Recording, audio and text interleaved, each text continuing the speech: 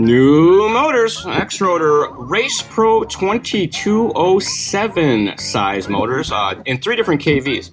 High KV is 2650, that's what I have installed here. We do a medium KV, that's a 2450, and then we do a low KV 1750 for like high voltage 5S, 6S stuff. These motors are all new from the ground up. They have the naked bottom style, so no lower end bell, all new end bell, new laminations, new magnets, and a new range of KVs as well. The idea here being going for something that a little bit lighter weight, but still has plenty of torque and plenty of power, and I would say after one day of flying these things, that has held very, very true. They're a little smoother, I guess you'd say, than the 2405 style from the bottom end, but they still have almost the same top end and maybe just a touch more runtime, depending on flying styles, of course.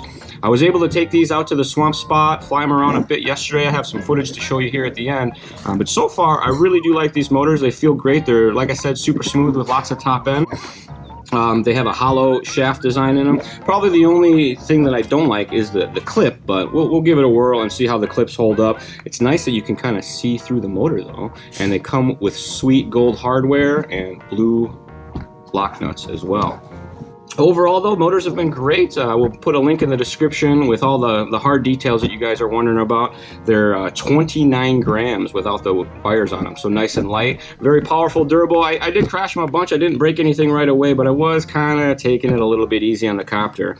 I have some of that footage for you. I will show you that to you next. And don't forget, if you have any questions, feel free to email me anytime, charlie@hobbywing.com, or leave a message down in the comments. Thanks a lot.